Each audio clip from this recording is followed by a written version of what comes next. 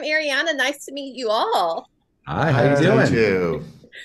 So, Kevin and Heath, you worked with Kenan and Kel since all that.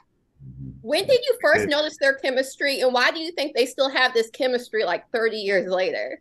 It's amazing, isn't it? Right away, we noticed it. I mean, even behind the scenes while they're hanging out, they're just laughing all day, and you know, it's then you put them in sketches together, and it was just magical. Yeah, I mean, we worked with a pretty phenomenal cast all around on all that season one, and the chemistry between the two of them especially was just incredible, and you could just see them constantly elevating the material. I would say they make our job easy because, we write stuff, it's funny, but we know that they're going to make it even funnier.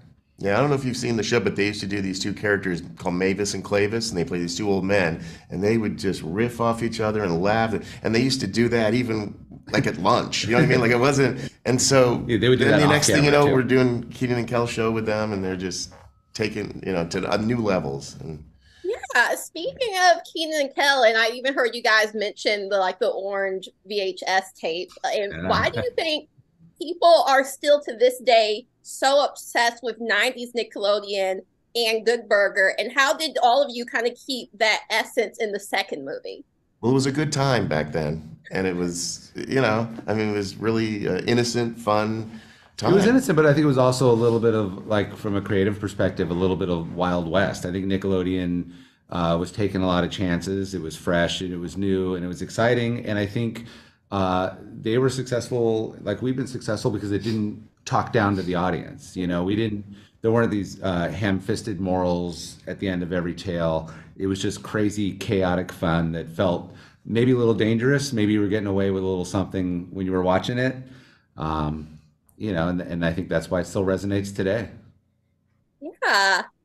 So the first movie was a bit of a commentary on genetically modified food to increase profits, and this one is kind of a Sounds nod so deep. at humans over profits in terms of automation, which a lot of companies are trying to do now. Yes. Why is it kind of important to actually have that social commentary in each movie? Well, I think it Wow. certainly adds a little depth to the film. I mean, I think what makes the tale worth telling. It's more than just strung together sketches, right? We know we're gonna come up with hilarious set pieces. Oh, this is gonna be funny.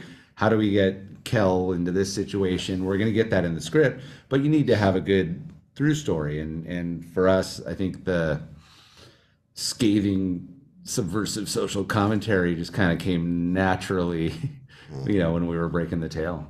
Yeah, you need a base of something, don't you? To like, there's genuine emotion in it as well. Like, there's a real friend. It feels like there's a real friendship, that's at stake. So then on top of that, you can be as silly as you want, but Yeah. really, really silly. Yes.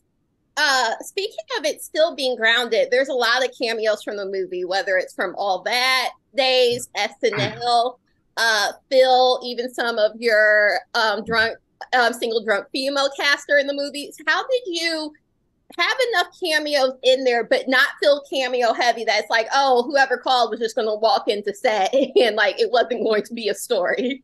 Well, we did create one section where we could fit as many people as we could, like when they did that song, it's like a "We Are the World" kind of thing. So that really helped, and Yeah, we the wanted to rest. make sure we wrote a couple sequences that could accommodate if people showed up, we Yeah. can get them into the movie. But yeah, we also didn't want it to be a distraction from the film. So we wrote parts and Oh, then you cast them with phenomenal people.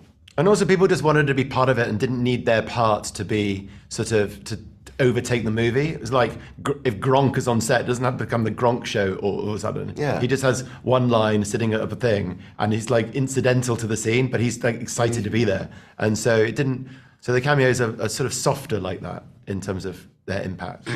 Yeah, it's kind of mentioned a possibility of a third movie, but it's Kel in There is. character. Oh. It's what?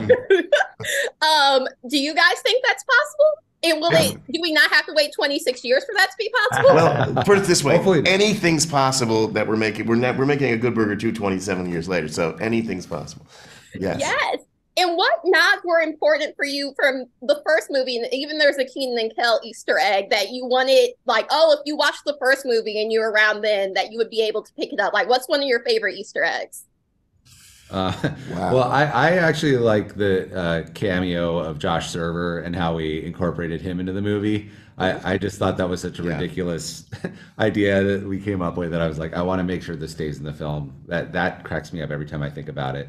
Yeah, it's great. I mean, it's great. Everything's sort of elevated, like emulate. You know, the Burgermobile there was one, and now it's bigger and better. Yeah. Smashed up, and then smashed up again, and then back and driving. And for me, that they're just talking about orange soda. I mean, it's a completely different. It's not even in them. It's not even It's Good not Burger. Good Burger. It's Kenan and Kel. But Yeah. And if you And didn't, Roxanne is back. But thank you so much for taking the time to talk to me. I'm very excited for it. I already seen it. I'm excited for every experience. And I can't wait to talk to you guys about future projects. Great. awesome. Great talking to you. Also, Thanks. thank you.